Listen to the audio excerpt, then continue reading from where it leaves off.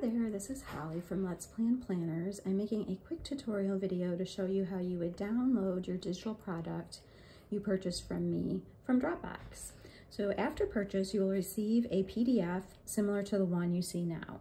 This one is about the digital notebook, but whatever purchase you made, you will get a PDF similar to this one with tutorial videos and access to your product. So I'm going to click on Access Digital Notebook. It's going to take me to Dropbox.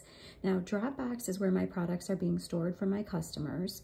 When you're in Dropbox, do not open any files. Do not scroll through and try to click on different pages. The only thing we are doing in Dropbox is downloading the file onto your particular device.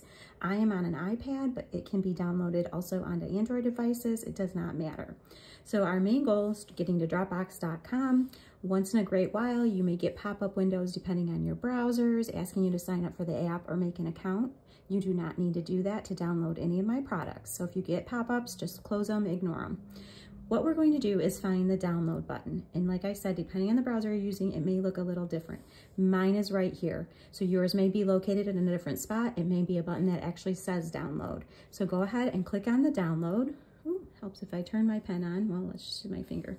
Go ahead and click on download. This pop-up window we do want to see. This blue download is just confirming our download. And like I said, different browsers, you may see it in a different spot. Just click blue download.